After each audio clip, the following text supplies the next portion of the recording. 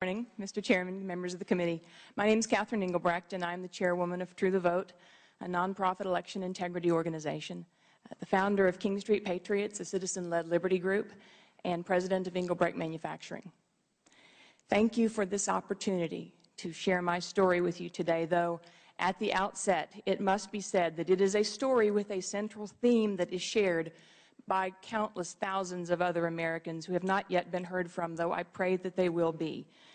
It must be made publicly known that across this country, citizens just like me are being targeted by an administration willing to take any action necessary to silence opposition.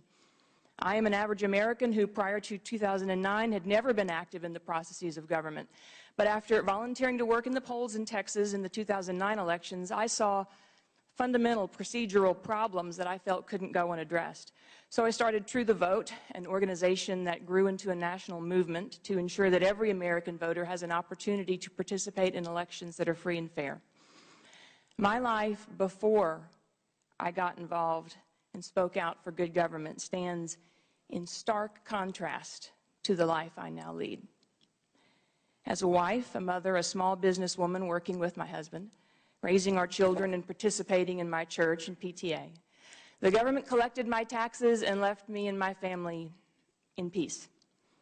But once I helped found True the Vote and King Street Patriots, I found myself a target of this federal government. Shortly after filing IRS forms to establish 501c3 and C4 tax-exempt organizations, an assortment of federal entities, including law enforcement agencies, and Congressman Cummings came knocking at my door.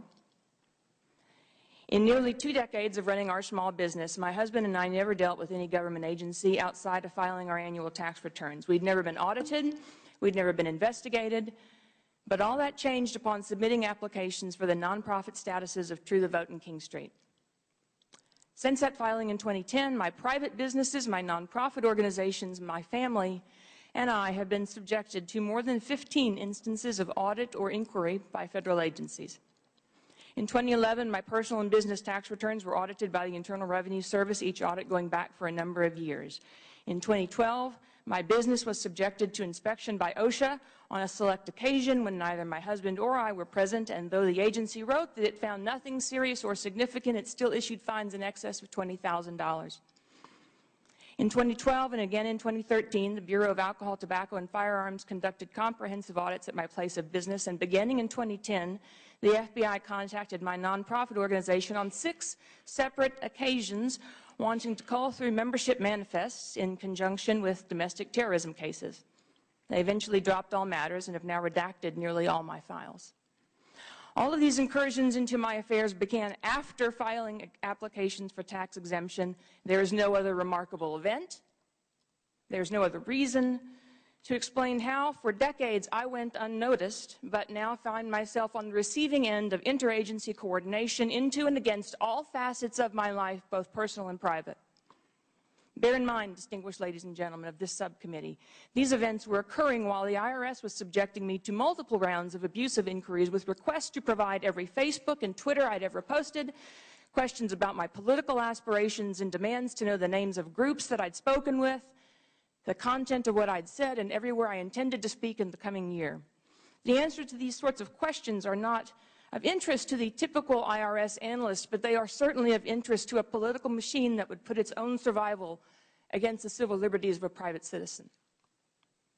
This government attacked me because of my political beliefs, but I refuse to be cast as a victim.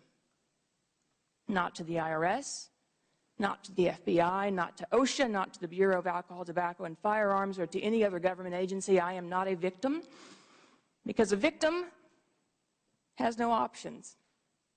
I do have options, and I intend to use them to the fullest extent of my capabilities. As an American citizen, I am part of a country that still believes in freedom of speech, and so I will continue to speak out.